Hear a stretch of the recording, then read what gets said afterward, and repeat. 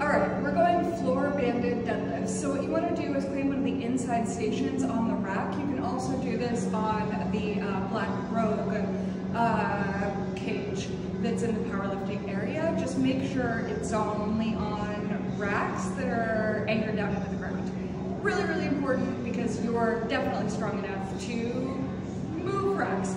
All right, that covered. If you're doing these here, we're going to go ahead and go over to the deadlift area. Step one is we're going to go ahead and grab pins. We need 4 of them. And then we've got identical red and identical blue bands. I'm going to go ahead and grab red just because I'm lazy and it's in front. But we're going to be using whatever weighted band is on your program. All right, coming back over.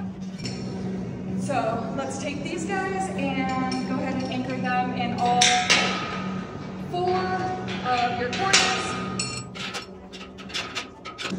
All right, so now you're gonna go ahead and take one side of your band, and this is another thing you're gonna see in your program. You're either gonna be using both sides of it or just one side of it. So for this setup, we're gonna go ahead and just put one side over. So loop it around, one pin. We wanna get the side of your bar in between those 2 sides of your band, and then we're on the back. All right, I'm gonna go ahead and mirror that on the other side.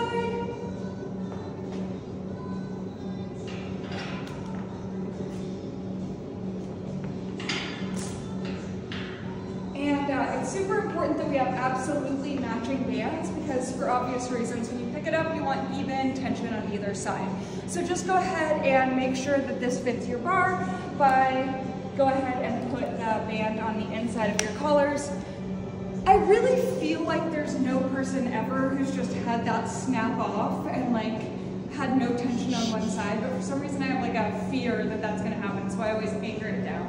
All right, so I'm gonna go ahead and mirror that on the other side, putting this band on the inside of that plate, and now we're good to go. So when we pick this bar up, it's gonna feel basically normal at the bottom from about here to here, and then once you get to your knees, we're gonna start feeling that tension as we come up. So we're really working on our lockout here.